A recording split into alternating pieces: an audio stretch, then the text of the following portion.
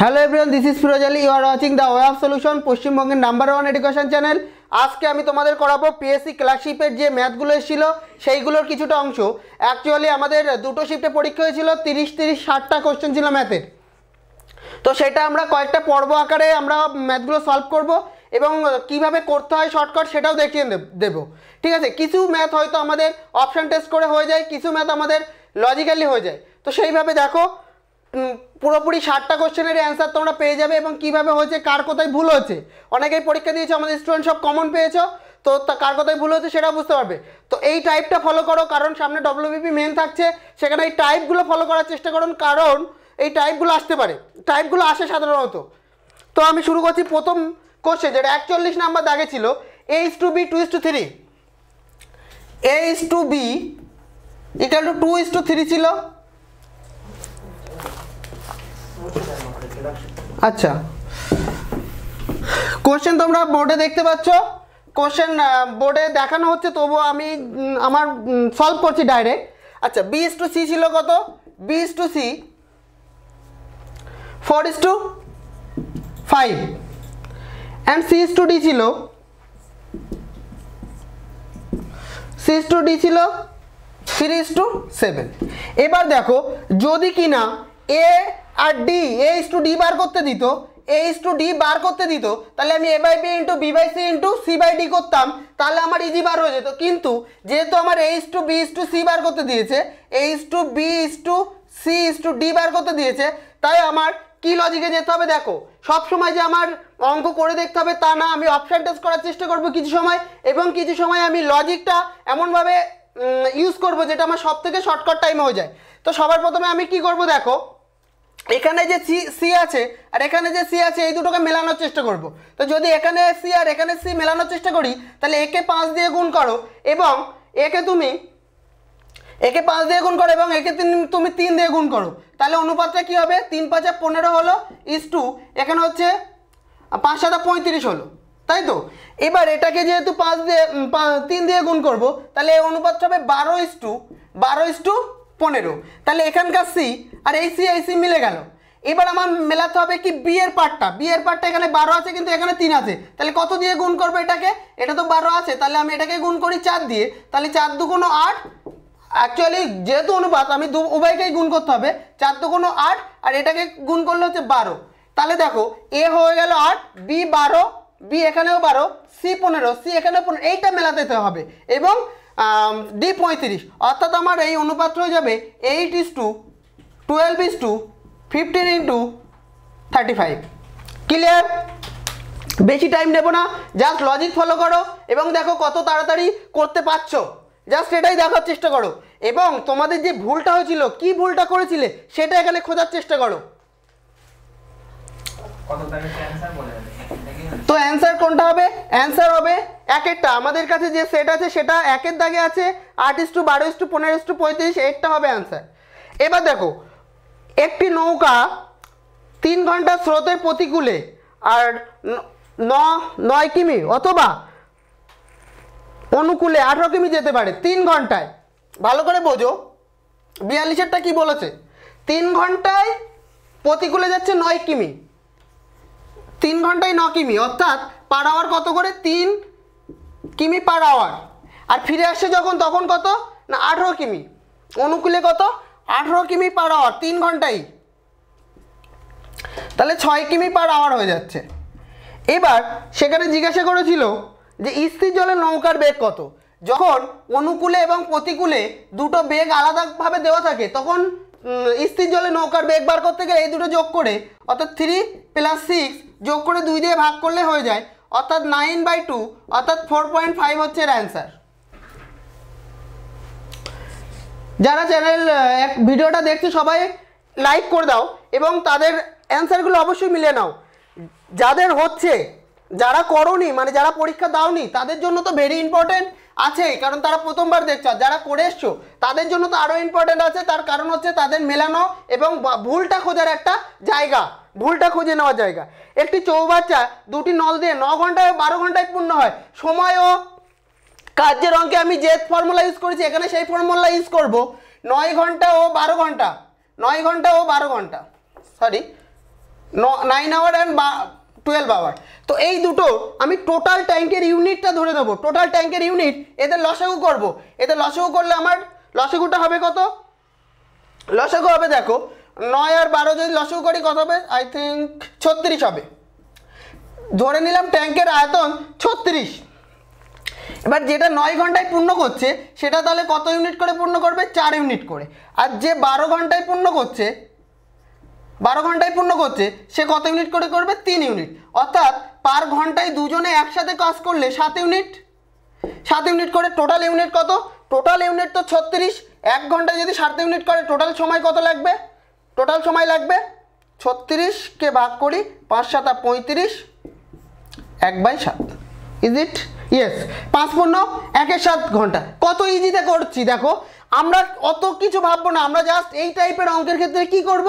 Just আমরা ইউনিটটা ধরে নেবো, ইউনিটের পরিমাণটা ধরে নেব। ধরে নিলে আমি এত সহজে করতে পারবো। দেখো ক্লিয়ার প্রত্যেকে? Very good. সহজ লেভেলের ম্যাথ কে বলছো? দেখো আমি যখন ম্যাথগুলো করাতাম সবাই বলতো সহজ লেভেলের, বাট আমি তো প্রিভিয়াস ইয়ার কোশ্চেন করাতাম এবং এটা জাস্ট 3 থেকে 4 দিন আগে হয়ে গেছে, এই লেভেলেরই ম্যাথ এসেছিল। তো সহজ তো আমাদের আসেই, বাট আমরা প্র্যাকটিস আবার করতে পারি না। তো আমরা সহজেই প্র্যাকটিস করি। আমাদের কঠিন করলে যে পরীক্ষায় বেশি পাবো তা তো না, যেগুলো করলে পরীক্ষায় আসবে আমাদের সেগুলোই তো করতে হবে। তো নাও নেক্সট কোশ্চেন। পরপর 3টে সংখ্যার যোগফল 54 হলে 3টে যুগ্ম সংখ্যা। আচ্ছা, একটা যুগ্ম থেকে আরেকটা যুগ্ম যেতে গেলে কি করতে হয়? 5 নম্বর একটা যুগ্ম, অর্থাৎ ধরে নিলাম একটা 6, একটা 6 সংখ্যা আছে, তারপরের যুগ্মটা কি করে পাবো? না এর সাথে হয় 2 যোগ করতে হবে, নাই 2 বিয়োগ করতে হবে, তাহলে আমি পরের যুগ্মটা পাবো। তাহলে আমি ধরলাম একটা যুগ্ম সংখ্যা হলো x, একটা যুগ্ম সংখ্যা হলো x, তার পরের যুগ্ম সংখ্যাটা হবে x + 2 অবশ্যই, আর তার আগের যুগ্ম সংখ্যাটা হবে x - 2 অবশ্যই। কারণ পরের মানে আমি ধরো 6 ধরলাম, তার পরেরটাই তো 7, সেটা অযুগ্ম হয়ে যাচ্ছে, সেটা অযুগ্ম হয়ে যাচ্ছে। তাই তার পরের যুগ্ম সংখ্যায় যেতে গেলে 2 যোগ করতে হয় কোনো সংখ্যার সাথে, ঠিক আছে? তো এবার এদের যোগ করে দাও, সেটা সমান সমান বলেছে 54, আই থিঙ্ক, ইয়েস 54। এবার দেখো এই 2 2 কেটে যাচ্ছে, 2 2 প্লাস মাইনাস কেটে গেল, 3x = 54, 3x = 54, x = কত? x = 3 18 54, x = 18 বার হলো। খুব সহজে দেখো, খুব সহজে করতে হবে, শর্ট টাইমে করতে হবে। 18 বার হলো, কিন্তু 18 তো আমার এটা x এর মান তো 18, কিন্তু ছোট সংখ্যাটা কত ছিল? x - 2, অর্থাৎ 18 - 2 অর্থাৎ কত? 16 ছিল সব থেকে ছোট সংখ্যা। আমি আবারও বলছি, কিছু অঙ্ক আছে যাদের অপশন টেস্ট করলে বেশি ভালো হবে, সেগুলো অপশন টেস্টই করবে। পরের কোশ্চেন স্ক্রিনে শো করছে, দেখো দুটি সংখ্যার লসাগু 315, তাদের অনুপাত বলেছে 5:7। যখনই অনুপাত বলবে, একটা ধরে নিলাম 5x আর একটা ধরে নিলাম 7x, এদের লসাগু কত হবে? লসাগুর ক্ষেত্রে প্রথম যে দুটো কমন যায় সেটা থাকলো, আর যে দুটো যায় না সে দুটো গুণ করে দিতে হয়। তাহলে 5 7 35, 35x হলো লসাগু। 35x = যখন লসাগু হচ্ছে তখন সেটা সমান সমান বলে দিয়েছে, ওদের লসাগুটা বলে দিয়েছে 315। তাহলে 35x = 315, তাহলে x = যদি 315কে আমি 35 দিয়ে ভাগ করি, ভাগ হবে 5 9 45 9, x = 9। এবার দেখো x = যদি 9 হয় তাহলে সংখ্যা দুটো কত কত হবে? একটা হচ্ছে 5 গুণ x, তো 5 গুণ x অর্থাৎ 5 গুণ 9, 5 9 45, আর এটা কত হবে? একটা 7 গুণ 9 অর্থাৎ 7 9 63। এবার 63 আর 45 এদের কি বলেছে? এদের গুণফল। আচ্ছা 45 63 × 45 এদের গুণ হবে 3 5 15 5। আচ্ছা এই গুণটা একটু দেখিয়ে দেবো কেমনভাবে শর্টকাট করা যায়। দেখো 45 শর্টকাটে কীভাবে করতে হয় দেখো, 3 5 15 5, হাতে কত? 1, এই লিখে রাখলাম। এবার এই কোনাকুনি গুণ করো, 5 6 30, 5 6 30 হলো, আর 3 4 12, 30 আর 12 42, 42 আর 1 43 আর 3, হাতে কত? এবার থাকলো 4। এবার এই দুটো গুণ করো, 4 6 24 আর 4 28, 28 35 হলো রাইট অ্যান্সার। অপশন হলো সি, 5 নম্বর হয়ে গেল। Next question. যেহেতু কোশ্চেন তোমাদের বেশিরভাগের কাছে আছে, ওই জন্য কোশ্চেনটা নিয়ে অতটা ডিসকাস করছি না, তোমরা জাস্ট অ্যান্সারগুলো দেখো। পরবর্তীতে ভিডিওটা আবার দেখবে, যখন তোমরা বুঝতে না পারবে পজ করে বোঝার চেষ্টা করবে, না হলে কমেন্টস করবে। কমেন্টসের চেষ্টা করি কমেন্টস, প্রত্যেকের কমেন্টস দেখার এবং তার রিপ্লাই দেওয়ার যদি প্রয়োজন হয়।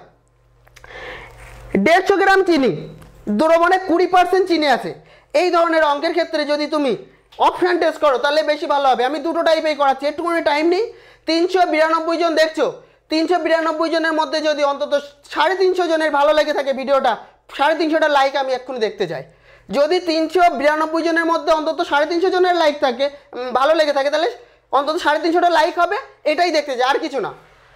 এবার দেখো 150 গ্রাম চিনি, তো এই টোটাল দ্রবণ ছিল, তার মধ্যে 20% চিনি ছিল, কাটাকুটি করি, অর্থাৎ 30 গ্রাম চিনি ছিল, তাই তো?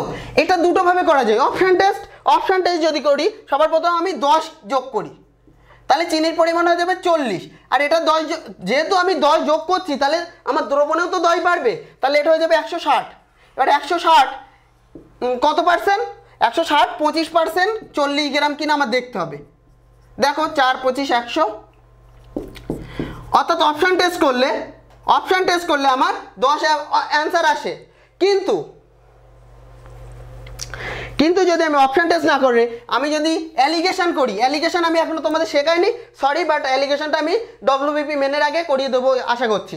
অ্যালিগেশনটা কি না, অ্যালিগেশন প্রথমে আমার দ্রবণটা ছিল কত, ভালো করে বোঝো। প্রথমে দ্রবণে চিনি ছিল 20%,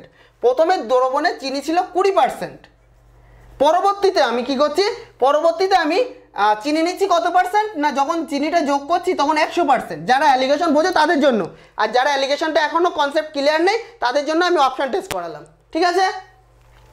এবার 100%, এবার এদের মিক্সচারটা কত পার্সেন্ট বলেছে? 25%।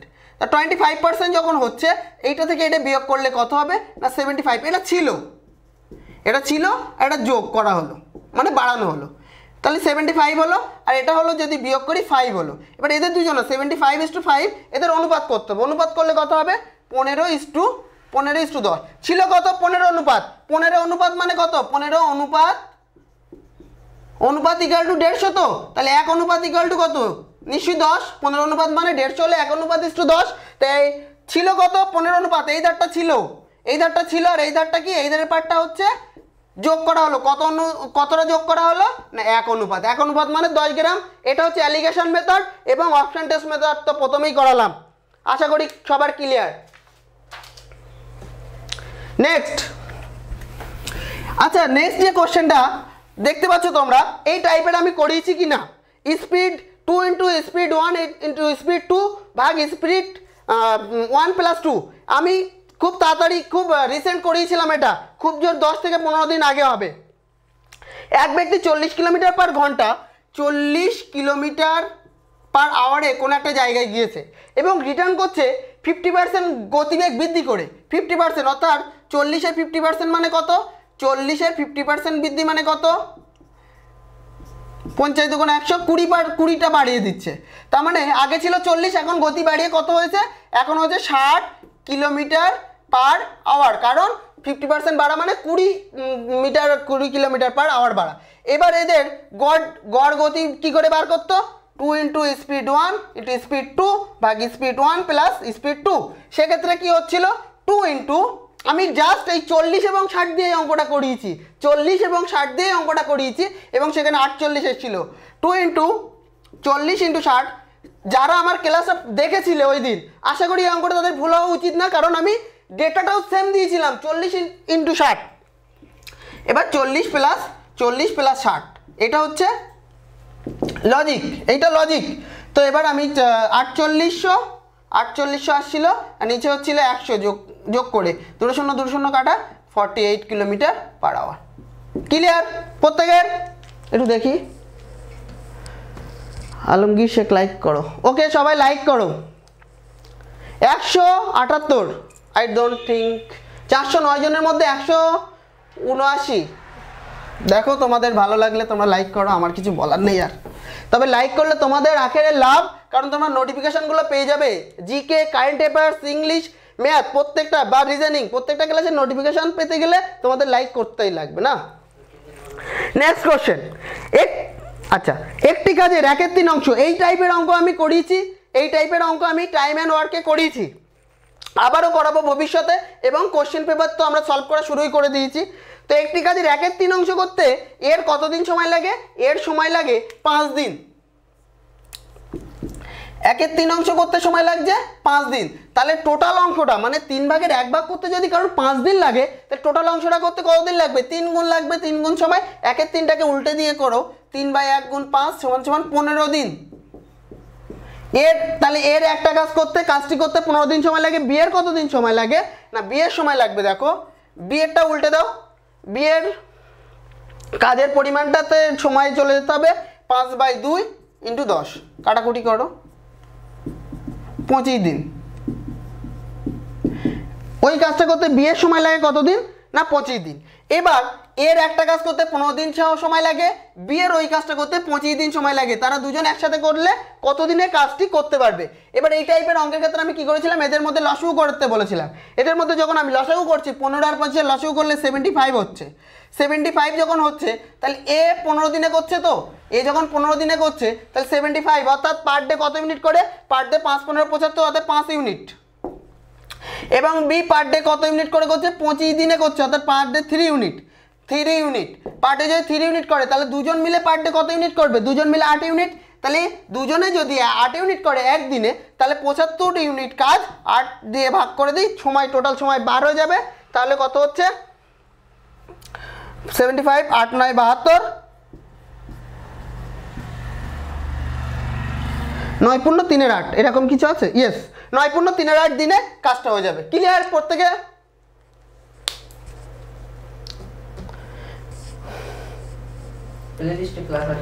প্লে লিস্টে প্রত্যেকটা ক্লাস, বেশিরভাগ আমরা অনেকটা ক্লাসই কভার করে ফেলেছি।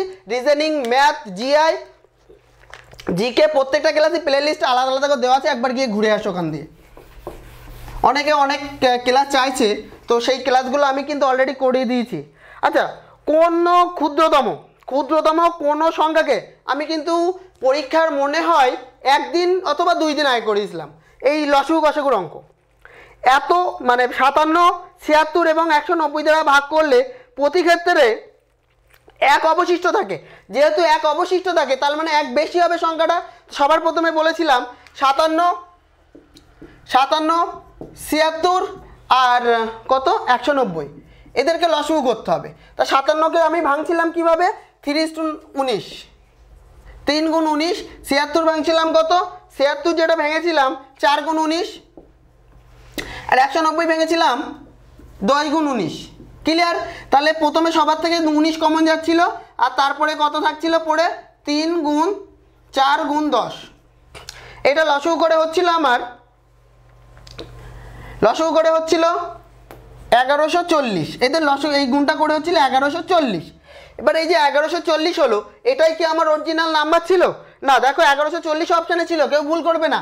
যেই বলেছে 1 অবশিষ্ট, অবশিষ্ট কথার অর্থ অবশিষ্ট কথার অর্থ কি ছিল? অবশিষ্ট কথার অর্থ আমি বলেই দিয়েছিলাম। লসাগু এবং গসাগুর ক্লাস থেকে ঘুরে আসো যারা আমার ক্লাসটা আগে দেখোনি, দেখবে আমি এই টাইপের অঙ্ক একদম সেম ভাবেই করেছি। যেহেতু 1 অবশিষ্ট অর্থাৎ 1 বাড়াইয়া দিতে হবে নাম্বারটাকে, যে কারণ ভাগ করার পরে অবশিষ্ট কেন থাকে? কারণ বেশি থাকে তাই। তাহলে নাম্বারটার সাথে 1 যোগ করতে অবশিষ্ট বললেই, তাহলে 1141।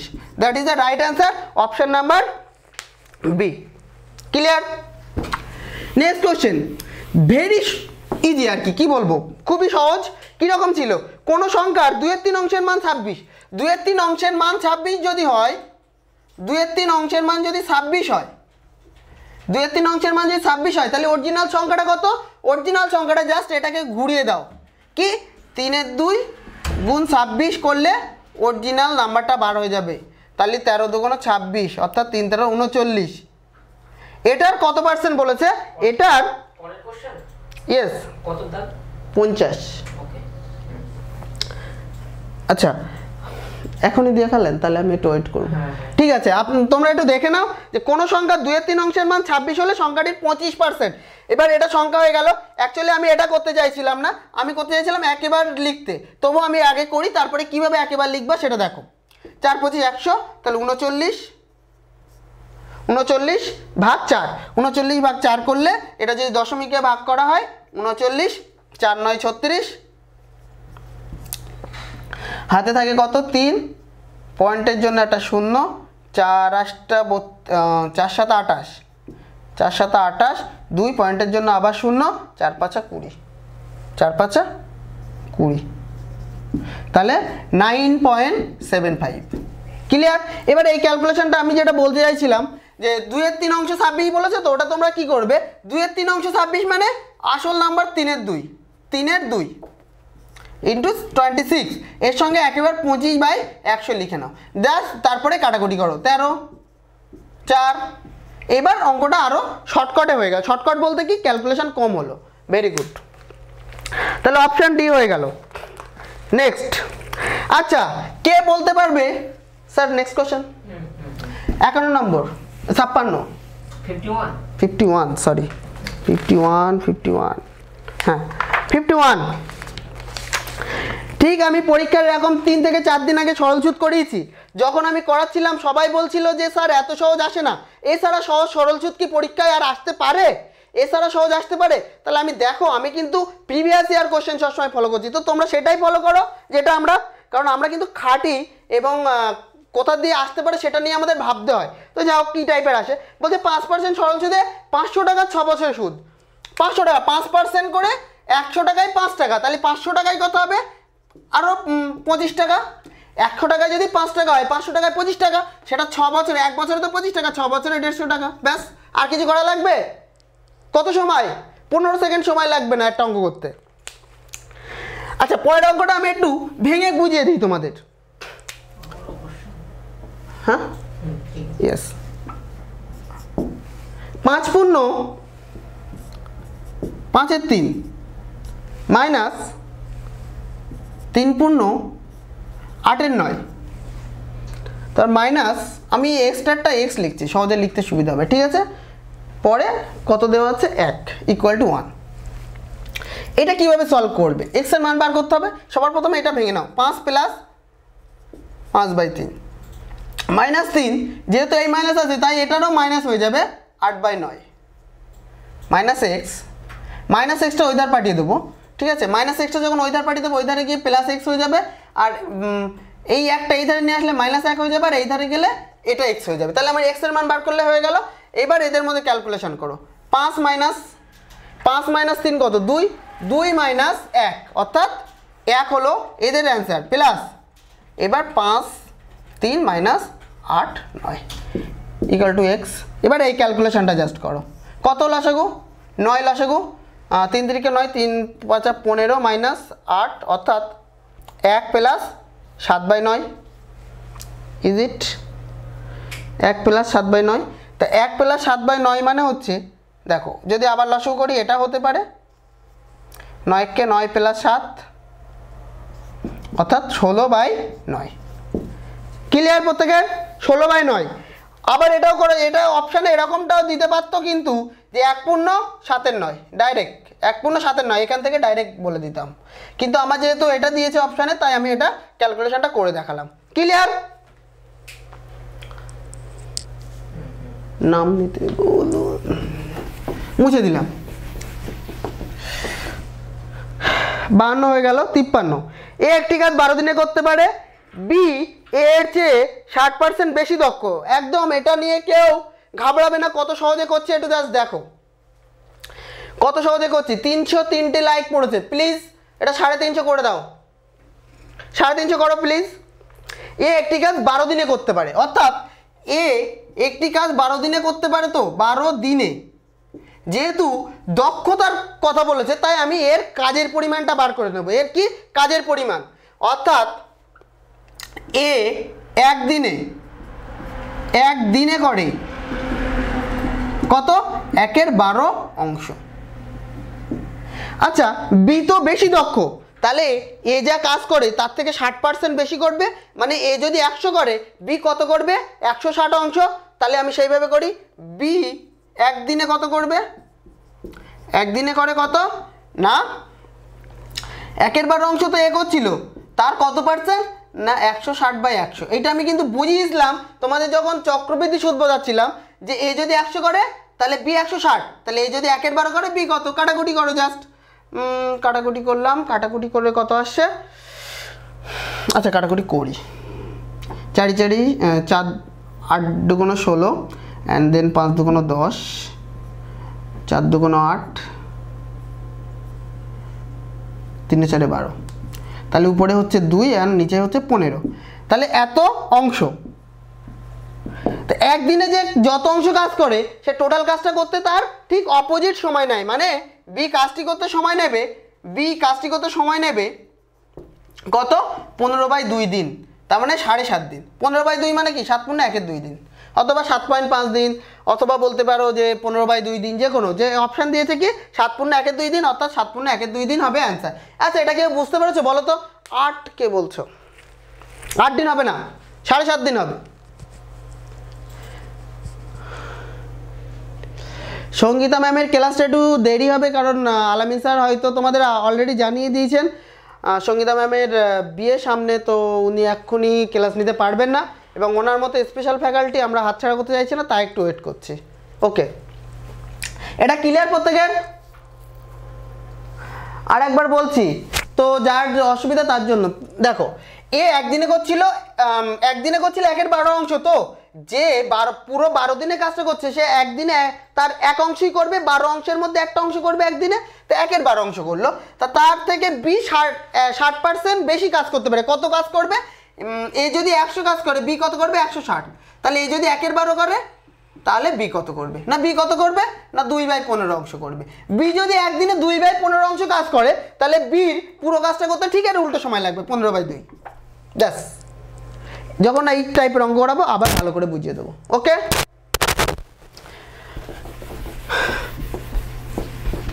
নেক্সট 10% ও 30% ক্রমিক ছাড়। আমি যখন চক্রবৃদ্ধি করেছিলাম তখন একটা কনসেপ্ট শিখেছিলাম, সেই কনসেপ্টটা এখানে কাজে লাগাবো। দেখো, প্রথমে ধরো 100 ছিল, সেই 100-র প্রথম 10% ছাড় দিচ্ছি, তাহলে সেটা কত হবে? না 100-র মধ্যে 90 হবে।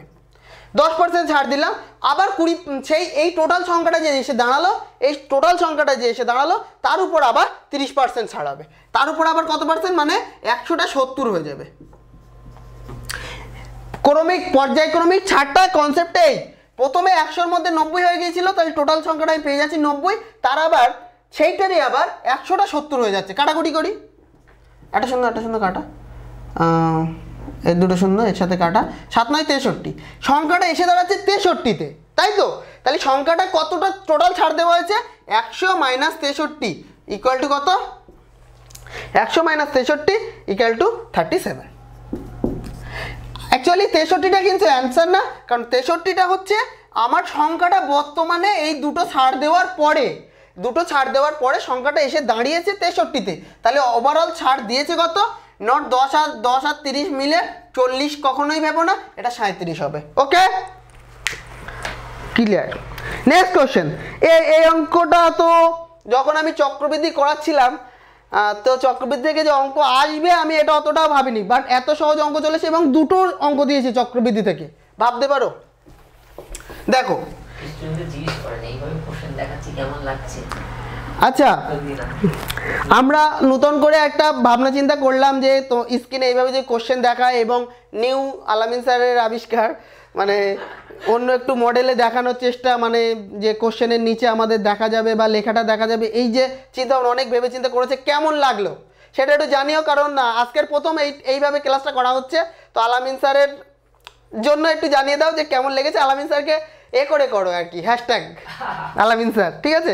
10% চক্রবৃদ্ধি সুদের হারে 10,000 টাকা 3 বছর সুদ আসল কত? ভালো করে দেখো, প্রথম বছরে ছিল 10,000 টাকা। চক্রবৃদ্ধি সুদের ক্ষেত্রে আমি যেটা বলেছিলাম তোমাদের, যে 100 টাকাটা 1 বছর শেষে গিয়ে কত হচ্ছে? 110 টাকা। পরের 2 নম্বর বছরে সে একই রকম হচ্ছে, যেহেতু 10% সুদ বলেছে, আবার 100 টাকাটা হচ্ছে 110 টাকা। পরের বছরে আবার 3 নম্বর বছরেও গিয়ে 100 টাকাটা 110 টাকা। টোটাল 3 বছর শেষে কত হচ্ছে? 100 টাকাটা যেইভাবে 110 টাকা হচ্ছে, 3 বছর শেষে 10,000 টাকাটা কত হচ্ছে? দুটো শূন্য কাটলাম, দুটো শূন্য, এখানকার দুটো শূন্য কাটলাম, এই দুটো শূন্য কাটলাম, এই দুটো শূন্য কাটলাম, এর একটা কাটলাম, 11 11 121। ওইটারে কি দেখা যাচ্ছে স্যার? আমি কোশ্চেন ছোট করে দিয়েছি। আচ্ছা, 121 ইন্টু 110, এই 11-র সাথে 121 গুণ করলে 1331 চলে আসে, ইন্টু সঙ্গে একটা শূন্য তো আছে, শূন্যটা বসে গেল, তাহলে 13,310 টাকা হবে রাইট অ্যান্সার।